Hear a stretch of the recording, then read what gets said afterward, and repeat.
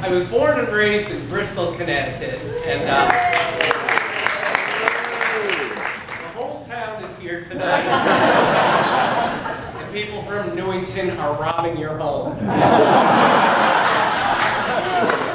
I was born and raised in Bristol, Connecticut, and then I went off to Hollywood. I started writing for TV, and the night I won my first Emmy, I told my wife, take a picture. I want to send it to the hometown paper. And she did, and 4 days later, it appeared on the front page of the Bristol Press. It's me in a tux holding an Emmy over the caption, "Local man claims to win award." It's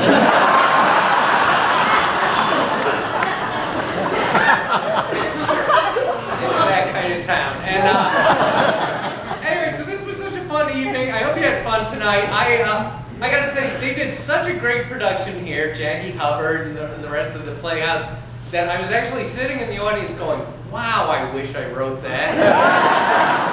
I gotta steal that joke. And I think most of that is due to our amazing cast. Our cast, Mickey Dolenz, Joyce DeWitt, I have to say this because they never say it.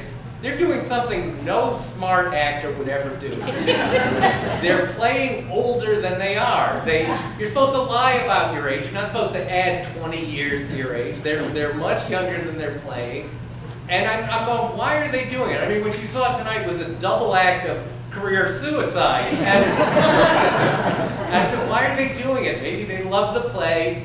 Maybe they're just devoted to the theater. Or maybe they figured, it's Ivoryton.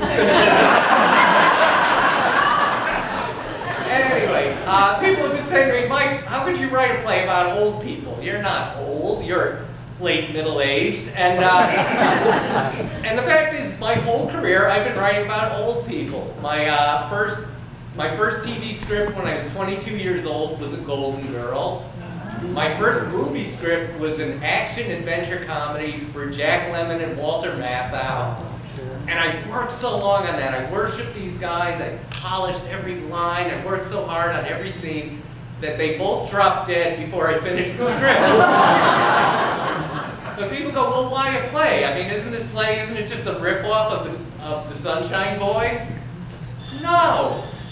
It's a ripoff of On Golden Pond.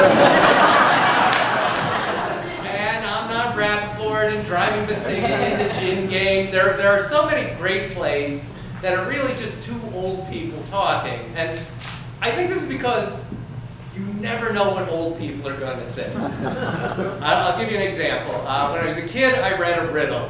As a little boy, I read a riddle that went, what's worse than finding a worm in an apple? Finding half a worm in an apple. It means you ate it.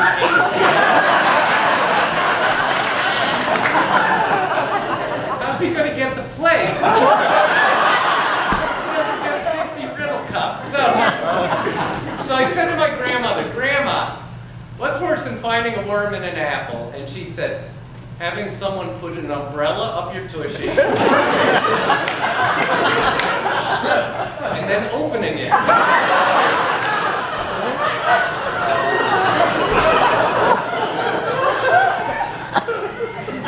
Now that's a better answer.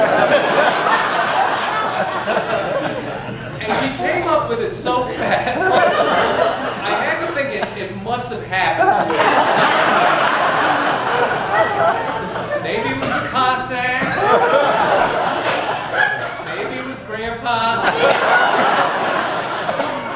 Maybe it was the IRS.